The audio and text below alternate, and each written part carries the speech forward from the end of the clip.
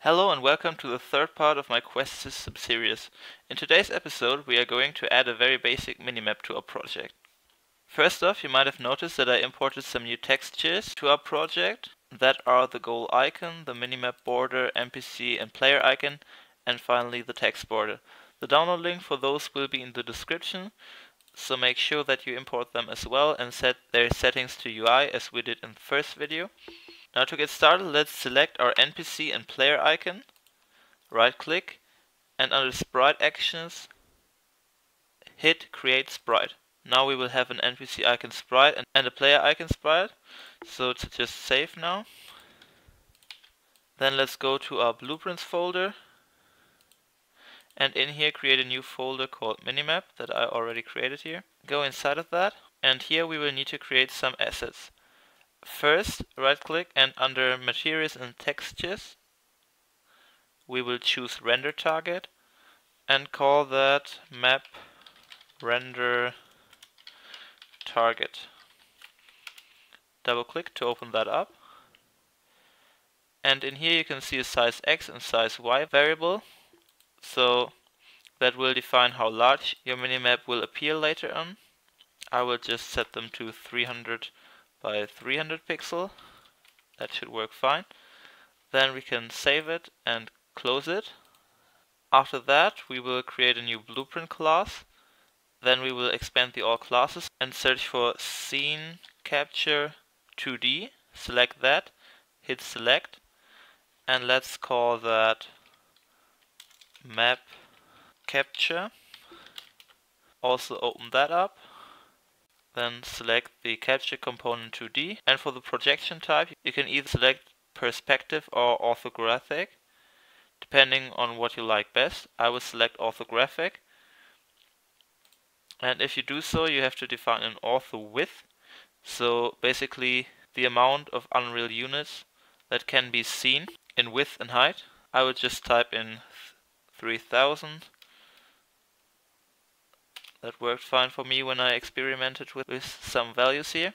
Also scroll down to scene capture and we will need to define a texture target.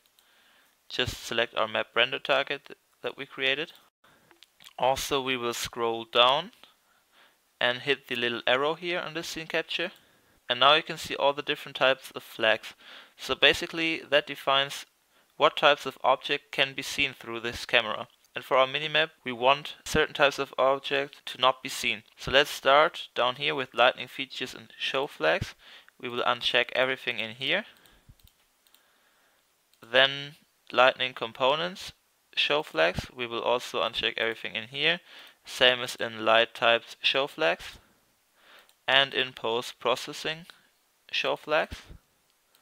Then under advanced show flags, we will uncheck the atmospheric fog, the render 3D text, and the temporal anti-aliasing.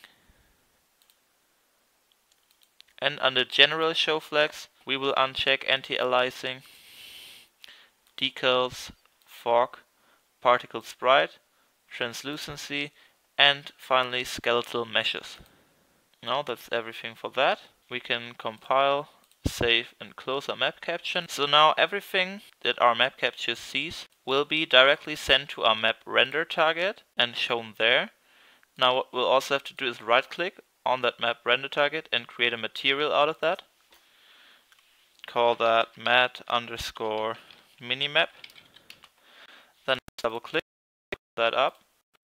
And under main we will select user interface because we will add the minimap to our main widget later on. And for blend mode we will select translucent. Then just connect the upper pin here to the final color, hit apply, save, and that's it for our material.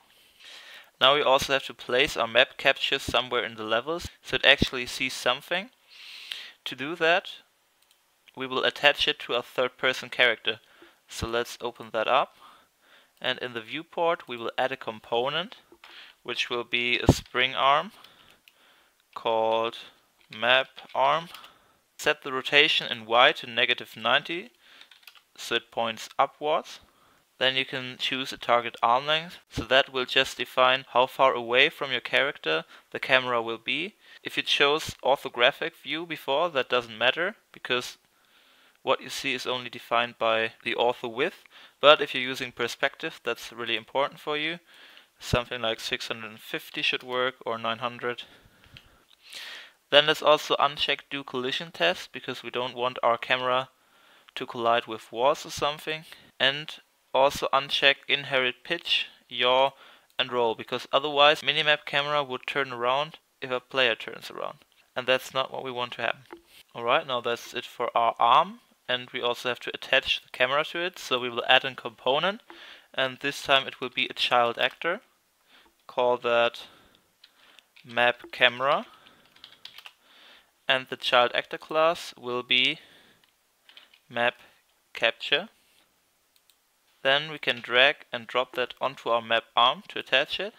And you will have to select the map camera again and just type in 0 for the rotation. And now you can see that our camera faces towards our character. Alright, another thing that is common for most games is to have some kind of sprite representing the character in our minimap. So let's add another component, which will be a paper sprite component. Call that pointer or player icon, whatever you like. And for the source sprite we will select the player icon here. Rotation will be 90 in X, minus 90 in Z. And let's move that up in Z to maybe 140. You can see that now it faces into the direction of our character, which is good. Let's also scale it up to 2.5 maybe. Then let's go down to collision and uncheck the generate overlap events. Under collision presets we will define no collision. Finally we can give it a sprite color so that we can better identify our character. I would suggest you to use some kind of bright color, like a bright yellow orange tone. The last thing you'll have to do is in the details search for owner no C and check that. What that will do is that our third person camera down here will not be able to see the pointer, because that's the owner of a pointer, but our map camera, our minimap camera, will be able to do so. So that pointer can only be seen on the minimap and not in the real game. Then we can hit compile and save. And now we'll only need to put some kind of image onto our main widget so that we can really see it. Let's do that. Go to our widgets, main widgets, add an image. Somewhere, doesn't really matter. Then set the size to 300 by 300 pixel. And for the image we will search for our mat_minimap. Alright, let's hit compile, save, and we can play now. You can see a little arrow facing towards the direction our character is facing, and we can see a top-down orthographic view of our level here that updates when we're moving around. However, currently our minimap doesn't look that interesting, so we can make some adjustments to change that. First off, most games tend to use circular minimaps. So to do that, we would just have to go to a blueprints folder, minimap, and go to our mat_minimap. Somewhere in here right click and search for radial gradient exponential. And now you'll also know why we had to set our material to translucent, because when we connect the radial gradient exponential to the opacity now and hit apply, you can see that we created some kind of circular blend out effect for our minimap. Another thing that you can do is change the radius and density, and the best way to do that is in our mat_minimap. You can just hit 1 on your keyboard and click to create a constant here. Then we could give that the default value of our radius, which you can see when you hover over that, that is 0.5, so let's type that in. Connect that to the radius, click on it and convert to parameter. Then we can also specify a name for that, so that will be our radius. Let's hit Ctrl C and Ctrl V to paste. This time we will call it density. Connect that to the density, and the default value is 2.33. So let's also type that in here for the default value. Apply and save. Now first off, you won't be able to see any changes in our material. But now we can hit save, close it, right click and create a material instance. Let's call that minimap instance. And when we double click to open that up, we can check density and radius here, and we can play with that values and see our minimap updating in the corner. Experiment with that values and see what you like best. I just found out that 7.18 for the density and 0.53 for the radius worked just fine for me. And when you found the right values, you can close it. Let's go to our widgets, main widgets, and delete the image here. Compile, save. Right click, under user interface, create another widget blueprint, call that minimap. Double click. Let's first change that to desired on screen and kill the canvas panel. Then we will start with a new size box. Check the width and height override and set that to 300 by 300 or whatever the size of your minimap should be. Then we'll add an overlay and first add an image. Let's call that our minimap.